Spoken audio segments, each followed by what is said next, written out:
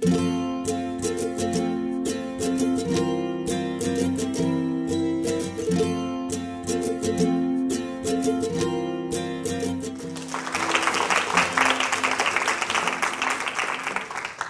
Greg Christian. I'm a chef, 38 years in kitchens, and today I'm going to talk about our broken food system and some ideas on how we can fix it together.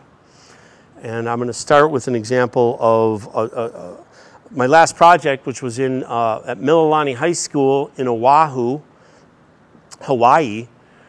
I started in February, and I walked in the back door of the kitchen, and there's Auntie Deb in her office, and she expected me, and she said, "Let me show you around the kitchen." I said, "Great." So we start in the storeroom. We go into this huge room with racks and racks of food, and what's on those shelves is almost 100% processed food. There's powders that are in boxes, and they make sauces with these powders, and canned fruit. Sauces and beans, and almost all the food is tasteless, and it wouldn't be your favorite food to eat. So Deb, thank you for showing me this. And I'm not picking on Hawaii, and I'm not picking on Mililani High School. This is average school America, average hospital America. We go to the walk-in cooler, which is a big metal door with a handle. We walk in, we walk through the plastic, and we're in this big refrigerator. And what's there is, again, almost all processed food. Canned dressings. There's fresh apples and oranges. They're from the mainland. There's no local fruit in the building. And the apples and oranges they almost all end up in the garbage, right? They're dried up, they're shriveled up. You cut that apple, it's a year old, it turns brown immediately. And it's the best that they can do today. Then I said, thank you. And then we will go out of the cooler and we walk to the walk-in freezer, another big metal box, and we open the door and walk through the plastic. It's freezing, and what's in there are, again, almost all processed food.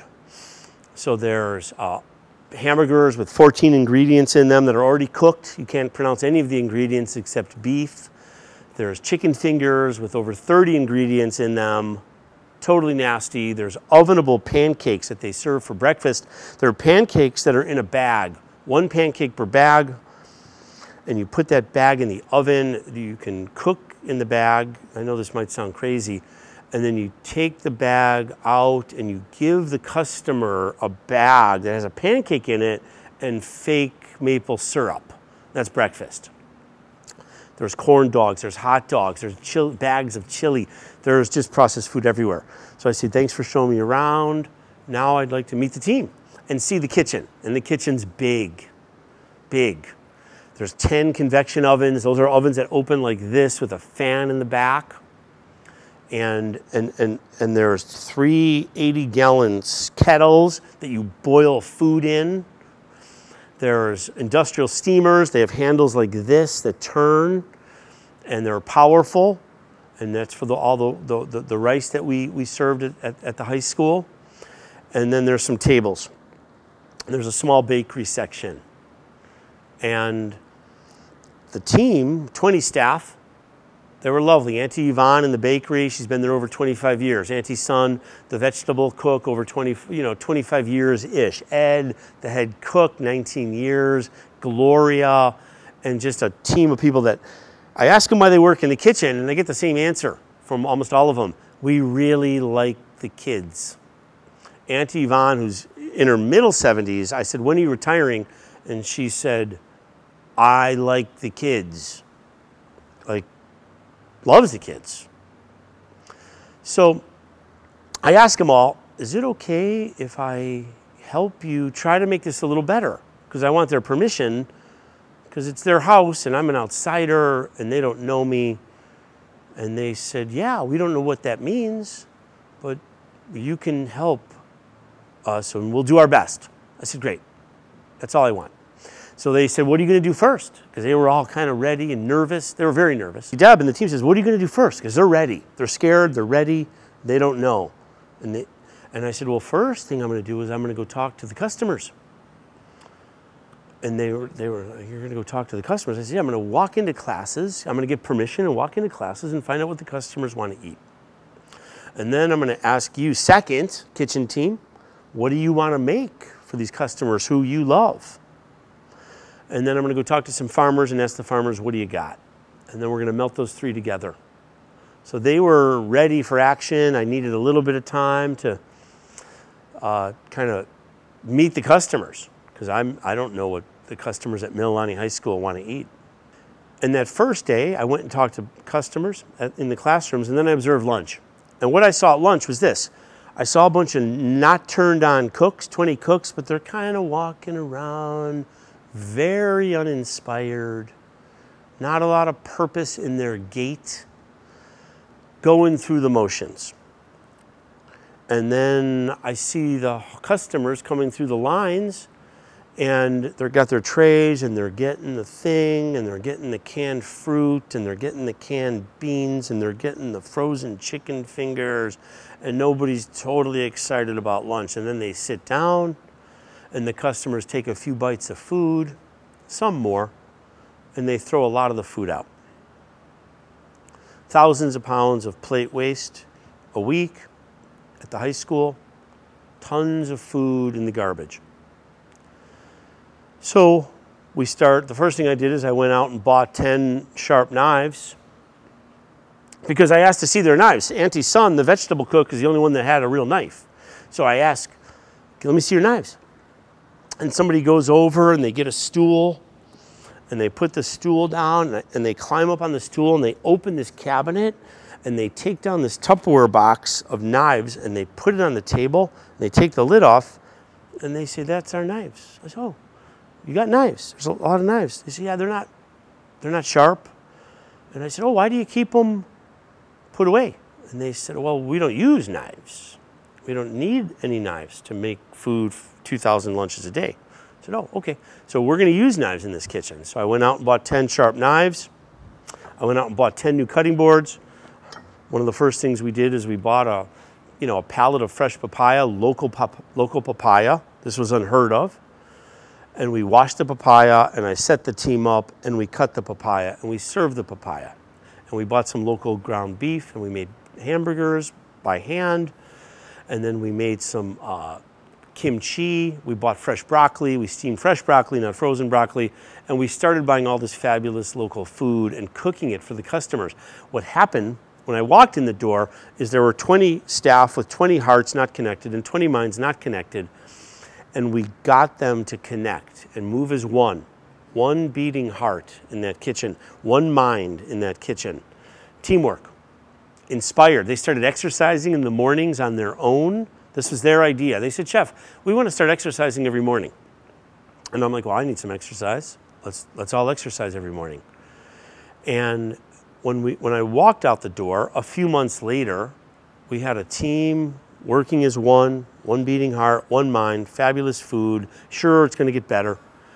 We increased how many people came to eat the food. We reduced plate waste. We bought tens of thousands of dollars of local food that they hadn't bought before. And we had kids doing projects all over the school. At a minimum, they were texting each other, what's for lunch? And at a maximum, there were videos and photographs and articles written and projects in the library in the math class. And the student council turned on. The student council ended up going to the legislature telling the senators and the representatives of Hawaii, we want all schools to have this. That was their idea. What I didn't tell Deb when I walked in the door, I didn't want to scare her, and I really haven't talked a lot about this until now, is that I knew what it was going to look like when I was done. Not exactly. I didn't know the exact menu. I didn't know which cooks were going to rise to the occasion. I didn't know what the customers wanted to eat. But I knew the energy. I knew that when I walked out the door, there was going to be this team working as one, serving fabulous food that the customers want to eat. And the customers are going to eat more of their lunch because it's better. And I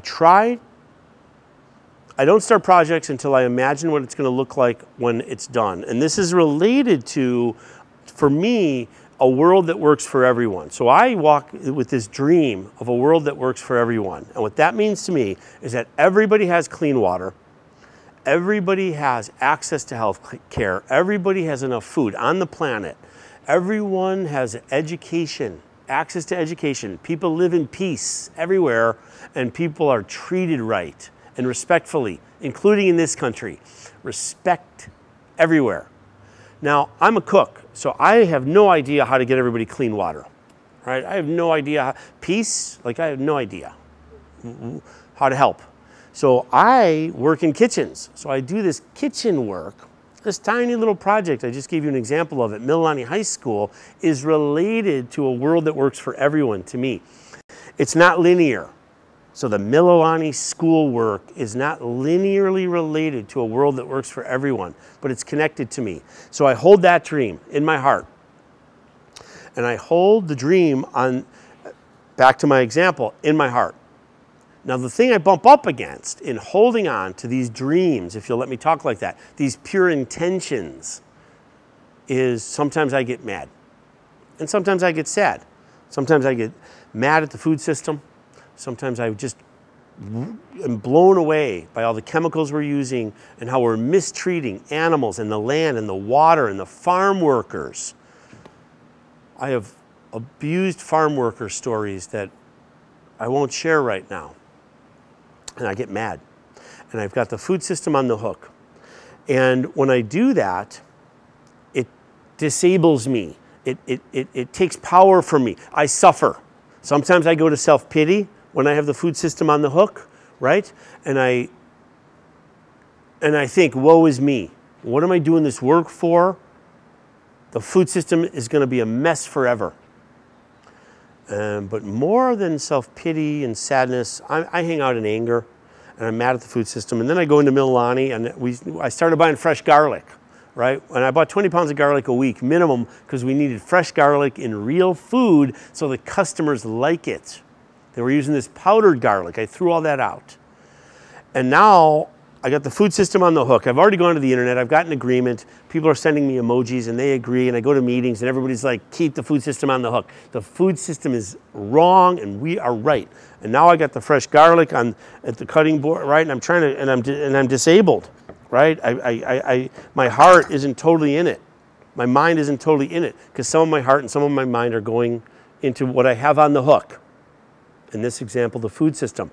So my suggestion to you in all the systems that you're working in, whether it's the education system, your family system, the healthcare system, tech, whatever you're working on, whatever systems you're trying to impact, to let them off the hook, to forgive, whatever you have to forgive. So the question to you is, who do you need to forgive? And who needs to forgive you so you can be in your heart all the way? I assert that you can't imagine, you can't dream, it's going to be really hard to dream a new dream in whatever your new dream is and hold on to that dream in your heart with someone, something, yourself on the hook. Some of you need to forgive yourselves.